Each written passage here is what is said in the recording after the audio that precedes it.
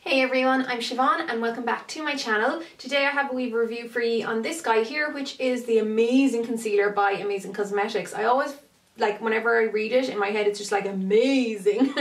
So it's the Amazing Concealer by Amazing Cosmetics, and this is supposed to be like a fairly hardcore full-on camouflage concealer. I got this in McSharry's Pharmacy, I think in Westside, and it comes in a 15ml, which is a 5 fluid ounce size, or I think like a 7.5ml. I think it's like half the size as well again, which I assume is like 2.5 fluid ounce. I'm not sure how that works, and it's really expensive. That's what I'm going to say first off, because when I got this, I actually wasn't aware that there was two sizes, but I bought it for €23 and that was on sale down from €29 I think. And then in Matte O'Flaherty's in town, I actually saw this same size on sale for €37, which actually knocked me for six. I couldn't believe that something this size was €37, which is more expensive than a lot of foundations out there. So definitely shop around.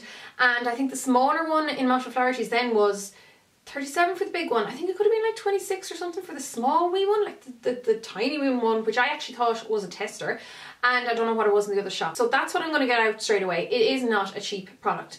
Now it comes in 20 different shades, so there's loads to choose from. This is actually a sample of it that I got in the goodie bag from the blogger event that I was at there last weekend. It gives 4 colours, which is fair golden, medium beige, tan golden and dark caramel.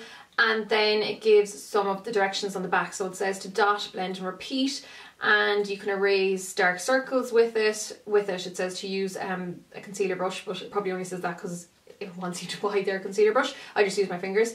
And then you can use it to erase, contour and highlight. So I'll get on to what I think about that in a minute. So I'll just show you it being applied first of all, so you can get an idea of how it applies onto clear skin, like clean skin, and not clear skin because my skin is not clear at the moment, but you can see it being applied onto clean skin, and give you an idea of how it like covers blemishes and dark circles first.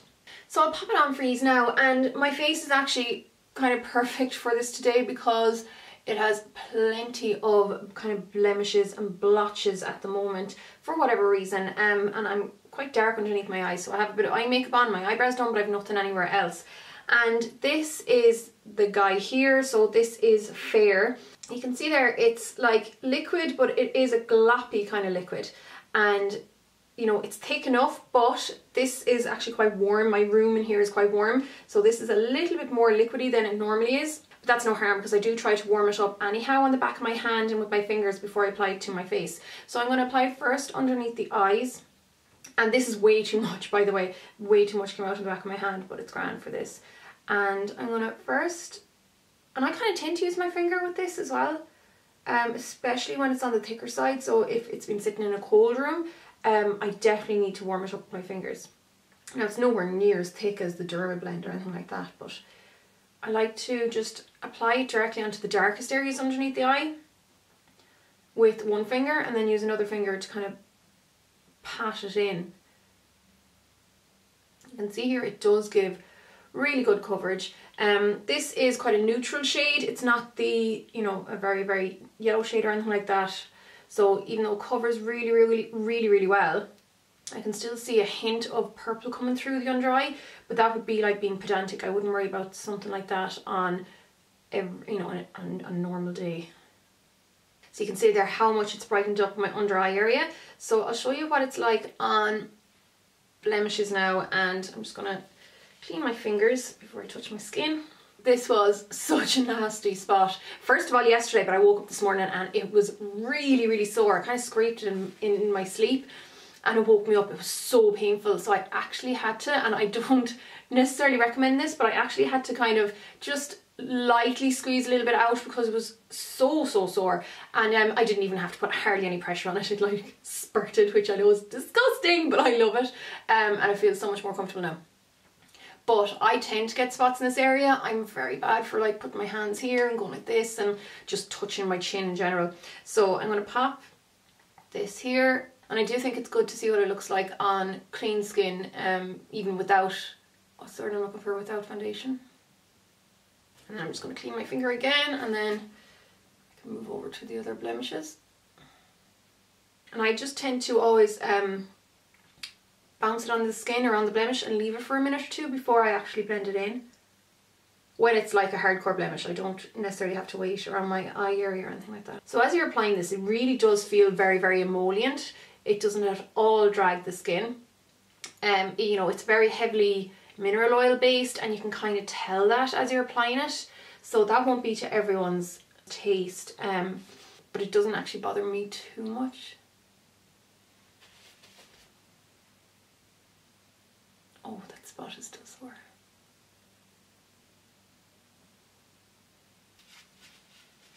And that's it now on the blemish. So you can see it's actually covered really well, even though, because of, like I said, the heat of the room, it's actually a little bit more liquid than what I like to work with. It normally wouldn't be so liquidy, and it would normally cover a little bit better.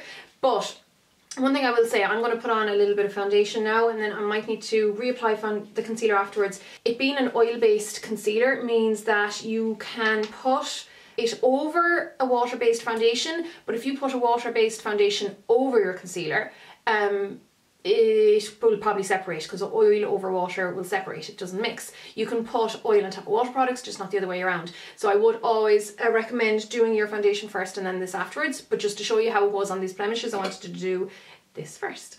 And now that it's on, and you can see this is what it looks like obviously when everything is set, and as I did mention there, you do have to be careful about applying it underneath water-based foundations, because it is oil-based. So I'll start off with that.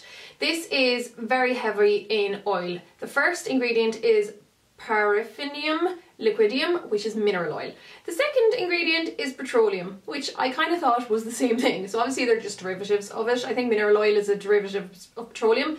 Don't freak out, guys. Petroleum, when it's at cosmetic grade, is fine. Does no harm to your skin. Mineral oil at cosmetic grade is absolutely no harm to your skin either. If you don't believe me, go onto the Paula's Choice website, Cosmetics Cop, and she actually grades it a good ingredient for the skin, because it is actually very, very conditioning and moisturising for the skin. And also, if you are worried about whether it causes acne or not, okay, so here's how mineral oil works. Mineral oil is not actually acnegenic in that its molecules are not small enough to get into the pores, right, to block them.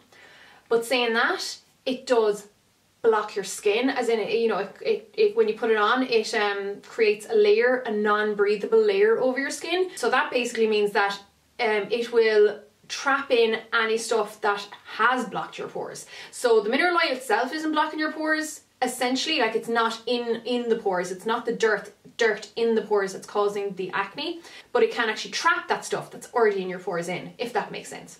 And one of the good things about it being oil-based though is that it is water resistant, which is a claim that it makes. So, you know, obviously oil does block water, so it would stop sweat and stuff coming through so much, but not oil. So obviously sebum and stuff coming through on your face won't be as lucky. So then the third ingredient is talc, which of course will help absorb, like say kind of absorb that oil a little bit. It'll help damp it down a little bit, not damp it down, but you know, kind of get it under control. And then silica as well. So you have your oils first of all, and then you have your powders, so it does balance out a little bit that way. And then again, it's lanolin oil is the fourth ingredient, which is of course from sheep, so it's definitely not for you vegans out there. It being so heavily oil based, I'd say it's better for normal to dry skins. And the way I can see it even over my own skin is that, and it's fine over normal skin, and it's grand over dry skin, because dry skin is lacking in oil anyhow, so there's no harm in that. Over dehydrated skin, however, if you haven't properly hydrated your skin underneath it before you put this on, you can see superficial like dehydration lines will show throughout the day. But that again is down to your own, you know, you have to prep your skin properly for that. Now, where it can suffer is over oily skin, because it is oil based. So what I find happens is obviously oil breaks down oil. That's just the way it works. Oil will dissolve oil. So as the day goes on my nose area, which is my oily area, I'm not oily anywhere else really, it's just kind of around the nose, sometimes a little bit on the chin, this will start to separate a little bit and just kind of disintegrate is the only way I can put it. Now that's after a long day's wearing. It's much better if I have a kind of oil control primer underneath. It'll last a lot longer. So I definitely recommend anyone who has combination skin to use that. I don't really recommend this for anyone with oily skin, for that reason that your oil can just break down the product after a few hours. Also, mineral oil being a shiny oil product can just make the skin appear more oily if you already are oily, so it's probably not going to suit you. And then obviously, like I was mentioning there earlier on, even though it can't actually get into your pores, it will you know, trap in stuff in the pores. So if that's an issue that you already have, this is something that you might want to avoid. So whether it's amazing or not, that's down to personal preference, I'd say, and down to your skin type rather. I'd say anyone with normal to dry skin will absolutely love this. It really is a lovely full coverage, well, fairly full coverage concealer. It has an kind of a tiny bit of a translucency to it. Like for instance, as I mentioned, when I did my under eyes, it covers really well, as in like it's really brightened and it has done a really good job, but I can still see a little bit of my purple and blue coming through because the shade of this wasn't strong enough to actually colour correct. So, you know, it's not totally opaque. You definitely need to build it up in layers, but I don't want to go too heavy underneath the skin. You don't want to warm it up too much, because if it gets too liquidy, it just won't set enough to kind of build up in those layers. So this again has been in my warm room and is a little bit too warm or too liquidy, but if it's actually quite cold, you do need to warm it up a good bit with your fingers. I do really like this, and as long as I prep my nose properly and then set it with a powder, it will last pretty well throughout the day. I do like the coverage it gives because it's not cakey, which I think sometimes you will find with something like the Derma Blend. It can get a little bit cakey. It's a much drier formula. And then under the eyes, it is going to go and settle into your lines. So you will need to use a powder. I use something like this, which is the Benefit Powder Flash, which is actually discontinued, but say like the Laura Mercier Secret Brightening powder, or any like very finely milled powder, particularly one that's kind of designed for the under eye area, would be great to set it in place.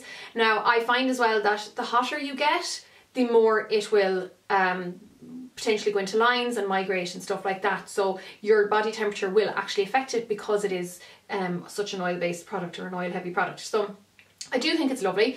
I can see why people like it, but I also think you have to be very careful with who you use it on, and in prepping your skin, and then, you know, finishing off the skin with powder and stuff like that. So I would definitely try and get a sample if I were you, to see how you guys like it, because I think it's something you really have to try out on your own skin.